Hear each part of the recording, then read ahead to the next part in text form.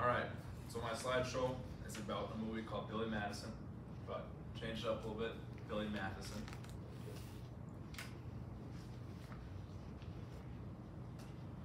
So, some information about the movie.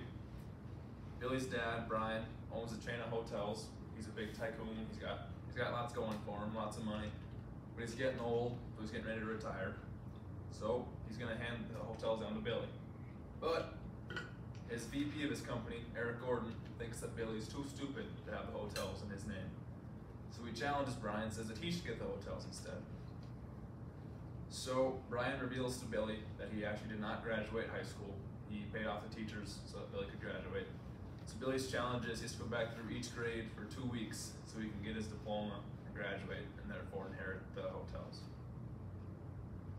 Billy realizes he won't be able to finish this and he challenges Brian to a decathlon, which is just 10 events of academic integrity. Here's a little video clip. Loser, I ain't no loser. I was the king of this high school. 100 friends, million parties. You guys are losers, not me. And that is what a prime number is. Hey, I got fourth period. I'll shoot down and say hi to you guys. How's high school, Billy? Yeah, how's high school? Oh, high school is great. I mean, I'm learning a lot. And all the kids are treating me very nice. It's great. So that's Billy with his kids he was in class with for a little bit. Loser, I ain't no loser.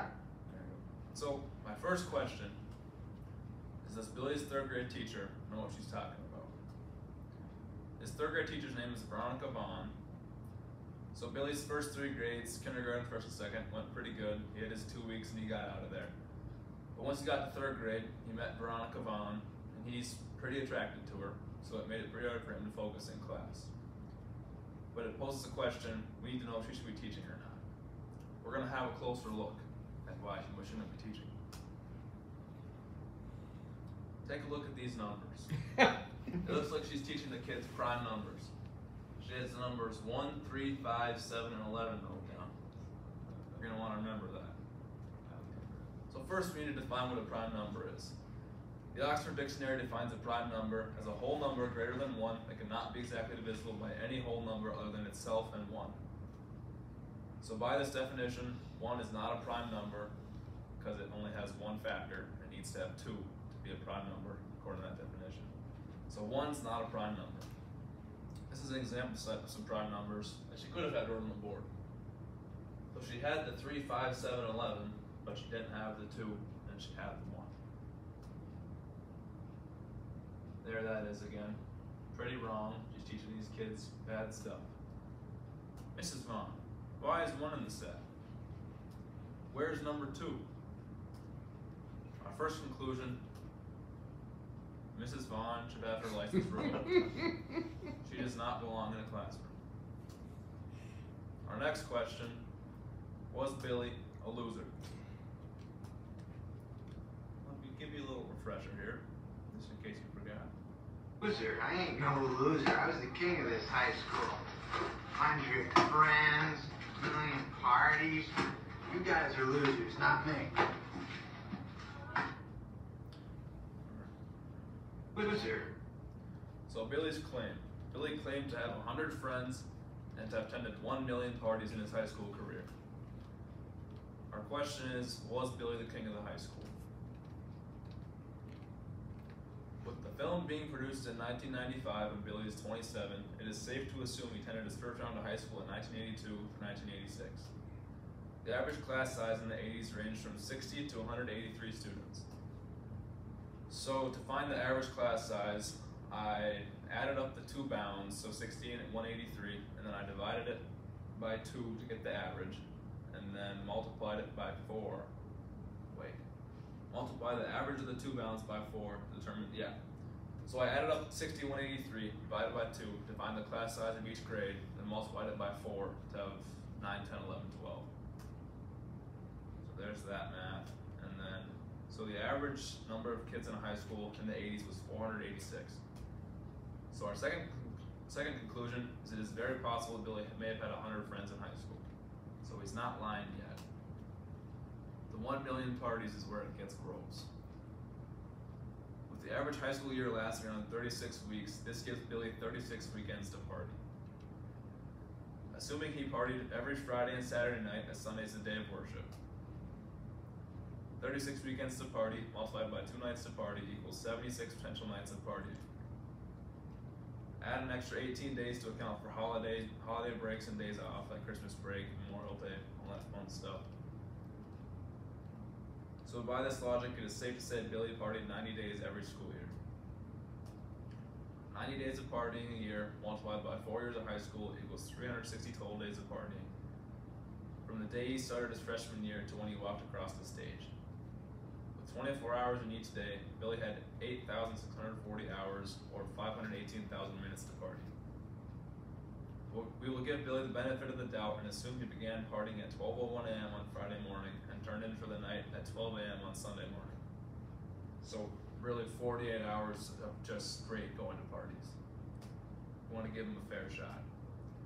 With his initial claim of 1 million parties taken into consideration, we can test this claim.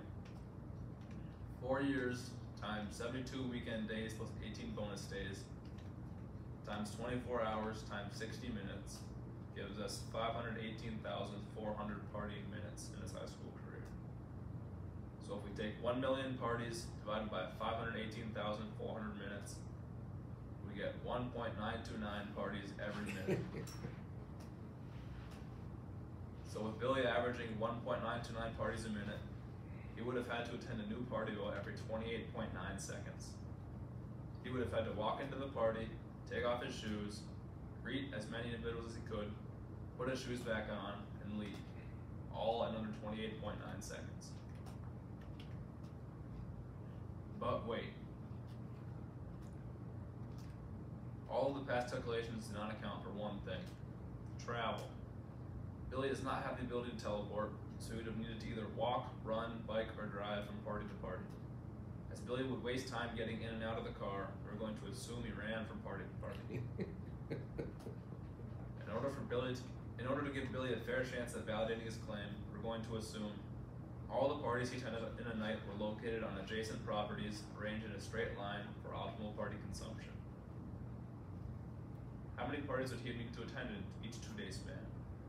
So if we take the rate of 1.929 parties per minute and multiply it by 60 minutes, and then multiply it by 48 hours in 2 days, we get 277.778 parties every 2 days. With 0.778 houses not being possible, we must round up to 278 parties. So with this claim, Billy might be a little over 1 million parties. For Billy to succeed, he would have needed 278 houses to be arranged like those pictured.